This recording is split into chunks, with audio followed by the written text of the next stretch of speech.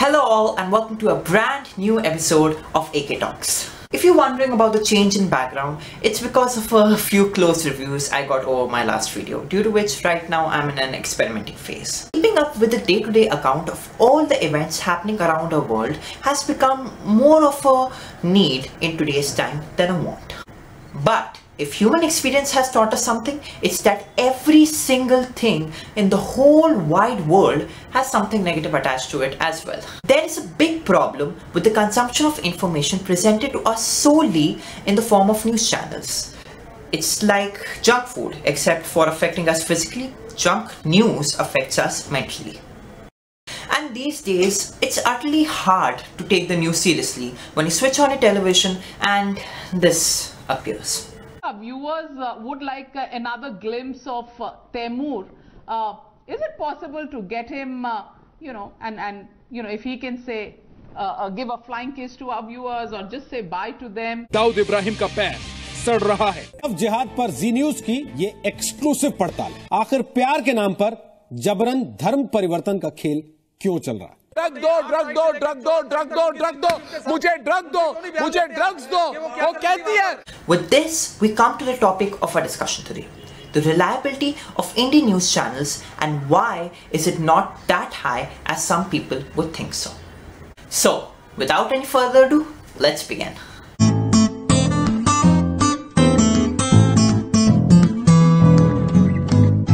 The Constitution of India protects freedom of speech and freedom of the press.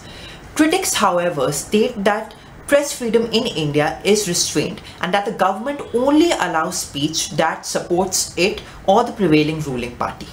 In 2020, India's press freedom ranking dropped to 142 out of 180 countries in the Press Freedom Index, an annual ranking of countries published by Reporters Without Borders, an international non-governmental organization dedicated to safeguard the right to freedom of information. Journalism in India remains a risky pursuit. India ranks 13th among countries where journalists are murdered and the killers just walk free without any consequences. This crisis has been seen more apparent during the COVID-19 situation. The BJP government has gone so far as to petition the Supreme Court to stop the newspapers from publishing any information regarding this crisis. Such antics altogether have led to the rise of Godi media, a term referring to sensationalist channels that, instead of practicing honest journalism, traffics in motivated fake news and inflammatory stories, often untrue, that supports the agenda of the Bharatiya Janata Party, leading central and state governments and media-owning corporate houses. TV and news channels that have been termed as Godi media running channels are Z News, Times Now, Republic TV, Aaj Tak, ABP News, Sudarshan News, CNN News 18 and India TV. तो बचा ही क्या? This issue is the true reason for accurate information to be hidden from the eyes of the Indian public. Furthermore, it's quite sad to see how the Indian government is treating journalists with unguarded hostility, especially during this time when we need true and accurate information to help us and guide us to be a beacon of light for us during such a global pandemic. This needs to improve. This hostility needs to stop.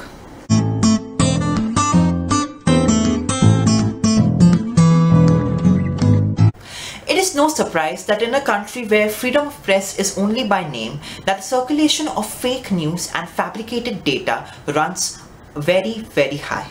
India has been dealing with fake news for a long time and many television news organizations have been contributing to it. One such news organization is Z News.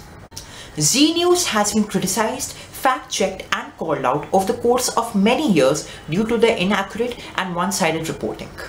Like on fake report on Dawood Ibrahim's property, how Narendra Modi's ascent to power was predicted almost 400 years ago, and even the coronavirus pandemic, wherein they had to issue an official apology. The great demonetization of 2016 is another example of this, wherein the government claimed that this move was done with the purpose of removing black money, putting a curb to corruption, and ensuring transparent transactions, etc., etc.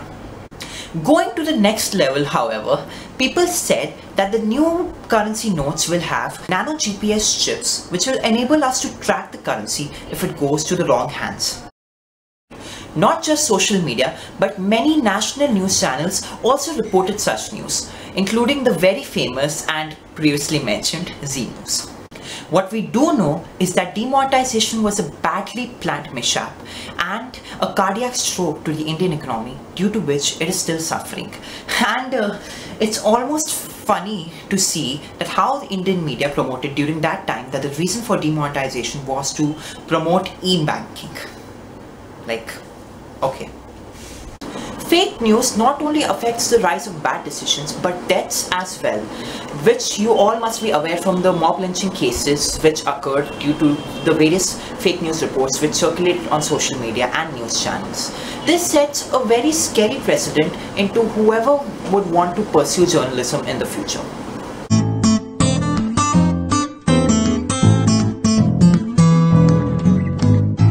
Whether you're in India or any other country where politics holds a special dominance, whenever you switch on television to watch the news, you feel a sense of insecurity in your mind whether the news you are watching at that moment is true or politically biased. And if you do have this feeling, you are not wrong to feel so. Though not officially, the newspapers and news channels in India are divided into two parts: anti-government and pro-government.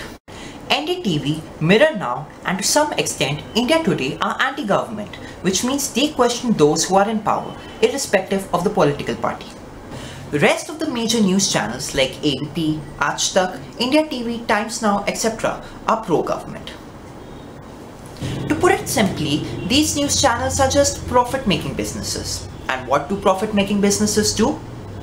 They do whatever is best for their business.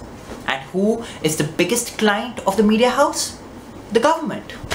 Such biased reporting is just another step being taken towards the death of Indian democracy.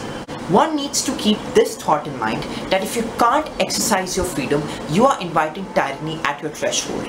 The only way to stop that tyranny is to have independent thoughts. Media has the power to make the guilty innocent and the innocent guilty. This power is easily acquired by them because they control the mind of the masses. Let this power be used for the right purposes and for good.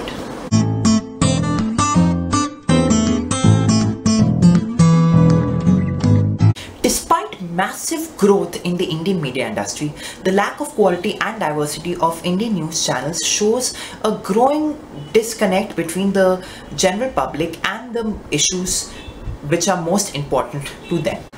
Many number of studies conducted over a period of time have come to one conclusion. Upper caste men are grossly overrepresented while women and lower castes have almost minimal representation. Such a similar case could not be more apparent following the death of beloved actor Sushant Singh Rajput and the investigation regarding drugs which arose from that tragedy. I mean, India had 60,575 cases of coronavirus in just one day. But all Republic TV cared about was that Riya Chaturvedi was watching their own channel from her home. Like, wow. कैसे जो TV चल रहा है उनका यानी कि वो update ले रही हैं कि क्या कुछ हो रहा है, क्या किस ये देखिए। और जितना मैं यहाँ से देख पा रही हूँ, रिपब्लिक भारत चल रहा है। देखिए जितना मैं यहाँ से देख पा रही हूँ, समझ पा रही हूँ, आप भी देख पा रहे होंगे कि इस वक्त टीवी चल रहा है, रिपब्लिक भारत चल रहा है और इस वक्त जो हलचल है इस घर में हम देख पा रहे हैं।